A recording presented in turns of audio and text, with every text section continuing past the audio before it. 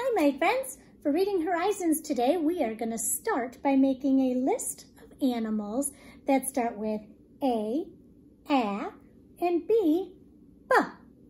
For our letters that start with, or our animals that start with A, I have the word animals because animals starts with A. I have the word alligator because it starts with an A. And I have the word ant because it starts with an A. For B, I have bear and bat and bug. Can you think of other words that will go under A that says A or B that says B? All right, we are going to practice writing our A's and our B's. So we're going to write an A-B pattern.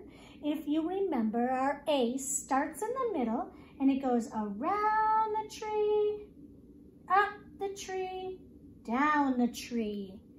And our B starts at the very top. First the bat, then the ball. And now an A again. Around the tree, up the tree, down the tree. And then the B starts at the top. First the bat, then the ball. We'll make one more. Around the tree, up the tree, down the tree, and then start at the top, make a bat, and then a ball.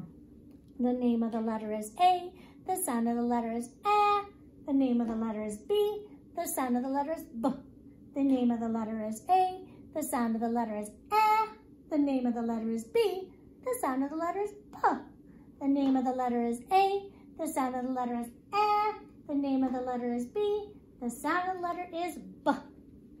If we look down here, we're going to do the uppercase A-B pattern. We're going to start at the top, diagonal down, back to the top, diagonal down, and cross. That is our uppercase A. Our B is first the bat, bump, bump, back to our A, top diagonal down, top diagonal down, and across. And our B, start at the top, bat, bump, bump. And our A, diagonal down, cross it. And our B, bat, bump, bump. The name of the letter is A. The sound of the letter is A. The name of the letter is B. The sound of the letter is B. The name of the letter is A. The sound of the letter is A. The name of the letter is B. The sound of the letter is B. The name of the letter is A. The sound of the letter is A. The name of the letter is B. The sound of the letter is B. Today, I am going to teach you something new. And I am so excited because this is the next step on being super readers. How many of you want to be super readers? I hope all of you want to be super readers. So we're going to start with a quick lesson on making an arrow. The arrow is going to be very important to learning how to put our letters together and make special sounds. So I'm going to teach you how to make a slide arrow. Our arrow is always going to point to the right.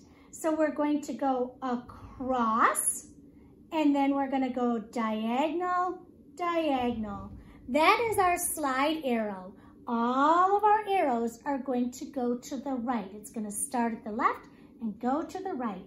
So we're going to practice making slide arrows. So you're going to go to the right, diagonal, diagonal, right, diagonal, diagonal, right, diagonal, diagonal.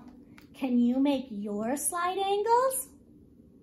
Arrows? Sorry. All right.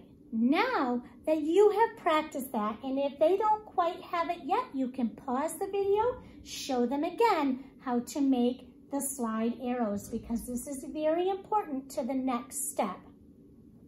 All right, Mrs. Dobek's going to erase her slide arrows, and I'm going to show you how these slide arrows are going to work. I'm going to teach you your very first slide. We will have 21 slides eventually, but this is your very first one, and your first one is the 2 letters that you have learned. It starts with the consonant B, so first a B, and then the A, and then you're going to make your slide arrow go under the B and the A. And the B says B, and the A says A, and when we put them together, they say ba. The BA slide says ba. So I want you to write 3 BA slides. First the bat, then the ball, around the tree, up the tree, down the tree, slide. And one more ba. All right, so we're gonna say these together. B-A slide says ba. B-A slide says ba. B-A slide says ba. Parents, we are doing it this way because when we were kids, we learned to read our words from the end of the word and then add the first letter. But it makes more sense to teach left to right because that's how we're reading. So I'm going to be teaching your kids how to read from the beginning of the word and slide to the end of the word. So that is why we are starting with our slides now. This is the next step in reading. Please practice your BA slides, and they say ba. I hope you have a wonderful weekend.